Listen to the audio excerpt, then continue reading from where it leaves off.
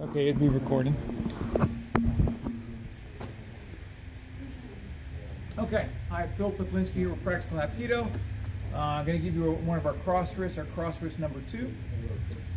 It requires something called a triangle step. So before we go much further than this, let's cover what a triangle step is and what its purpose is. So if you just stand up, so whatever. Everything's relationship to where your opponent is standing. These 2 feet make the bottom of the triangle. When I take a triangle step, that means that when I step, my foot is going to be the triangle. The reason we have to have a triangle step is when I'm stepping through with the technique. If I step here, short of the triangle, when I step in, you'll look at my center in relationship to my opponent's, and all I did was match our centers. I did not take my mass through its center.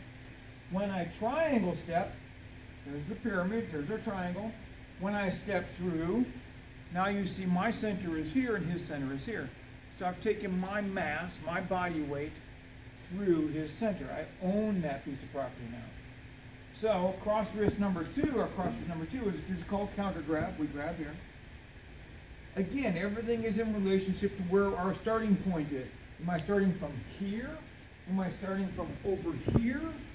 Every time in class, we always just square up.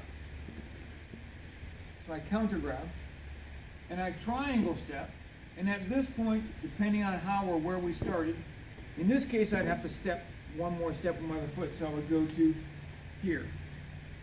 I'm stepping to where this is now based against my body. And once this is based, what I'm going to do is I'm going to pop this elbow. Much like I would take a ball and pop it on my arm, send that ball up. That's what we're going to do to this elbow. Counter grab, triangle step, strike. Now this is against me, it's basing, I keep it right there. This hand here is just going to go right on top. A lot of people want to do this. Don't do this, you're taking away from the lock. Trap right here at the end and keep your arm against you. Now at this point I got to drive with my shoulder and I'm going to C-step and trap this outside leg. So I'm driving with my shoulder all the way until I C-step in and I'm touching. Where are they going to go at this point? Okay, at this point I just continue this core rotation. Okay? Counter grab, triangle step, strike while it's based, drive with the shoulder, C-step through while I continue to drive with that. Now a lot of people want to do this. You're going to screw this up. They get a triangle step, they do this, and then they do this. They leave this here, they step, look where my body weight is. I'm leaning over up on my heels, and they're going to try and drag this through. It's not going to function correctly. Counter grab, triangle step, base, strike, wrap on top, C-step, and then I would just continue that rotation. That's the official book method of doing our cross wrist number 2. Now after you do the book method on all of our techniques, what I'd like you to do is combat applications on it. That's where you're maybe going to shortcut it and have variations of the same technique or similar technique. Maybe I dip in here and I do the strike here, and instead of doing that step through with the C-step, I drop down and bring this right on top of the shoulder and stand up. That might be a combat application.